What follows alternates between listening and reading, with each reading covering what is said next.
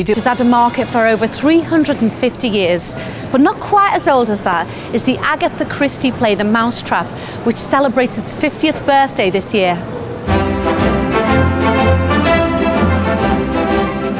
Empires rise and fall, governments come and go, but there's a small corner of London's theatreland that is forever 1950s England. It all began when Winston Churchill was Prime Minister, when food was still being rationed, and when the BBC, the only TV channel, stopped broadcasting at 10:30 p.m. Goodbye, everybody.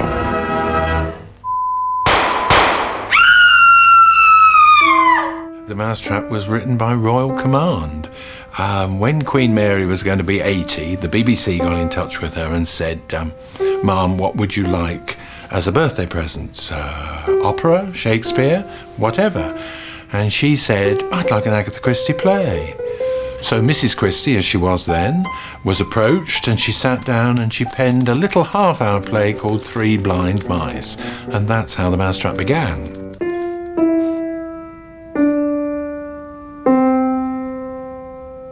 It first opened in October 1952 at the Theatre Royal in Nottingham. That was its tryout. And in the cast, of course, was Richard Attenborough and his wife, Sheila Sim. We thought it wouldn't work. And after the first night, we had a sort of, terrible session, sitting in, I remember, in a sort of well with a big staircase going up in the hotel.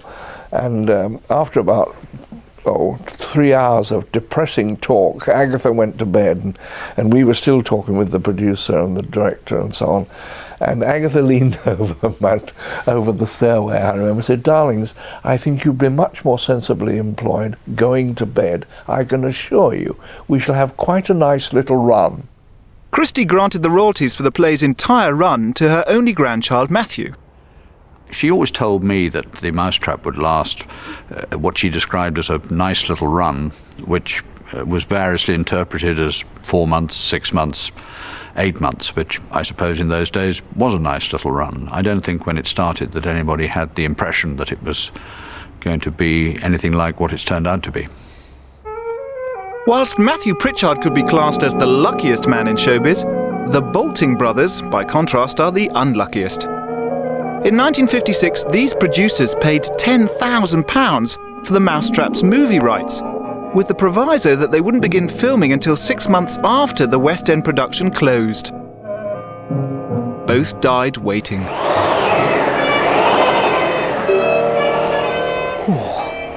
Apart from the slump when Dickie left the cast, the Mousetrap has run and run and run, breaking every record in the thespian universe.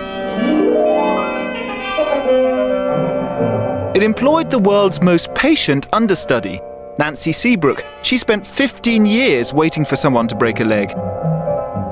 David Raven achieved the most durable actor award in the Guinness Book of Records for 4,575 performances as Major Metcalf.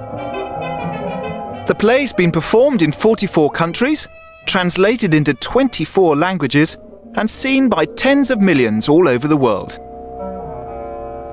The Mousetrap is a phenomenon, there is no doubt about that.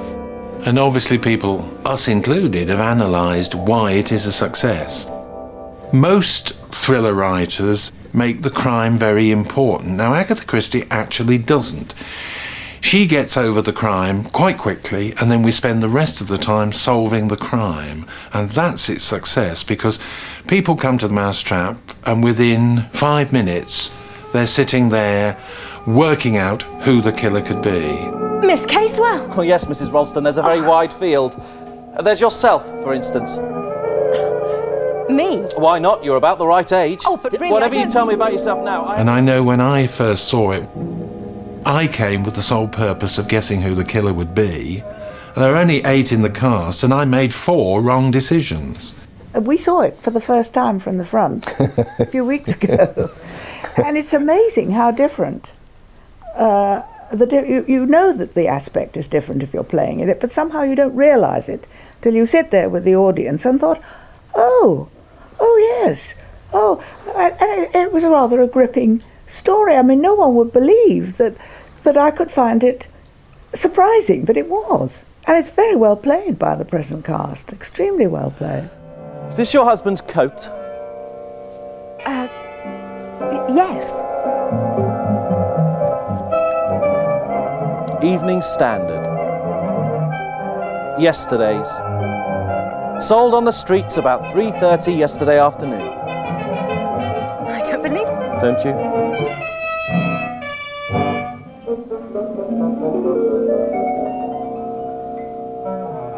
Don't you?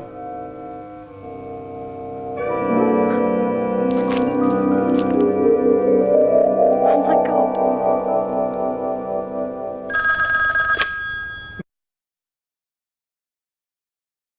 Market Hampton 204. The Mousetrap is a record breaker. It's a very English curiosity.